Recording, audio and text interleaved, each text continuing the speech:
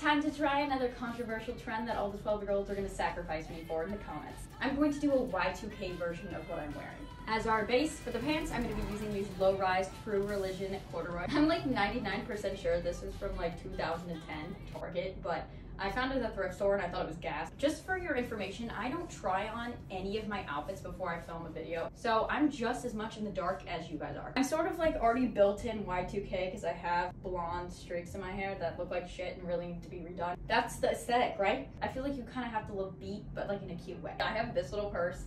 It's tacky as fuck, but I love it. Now I'm gonna accessorize with some arts and crafts jewelry and some platform heels. It's chubby as fuck, but that's what I'm here for.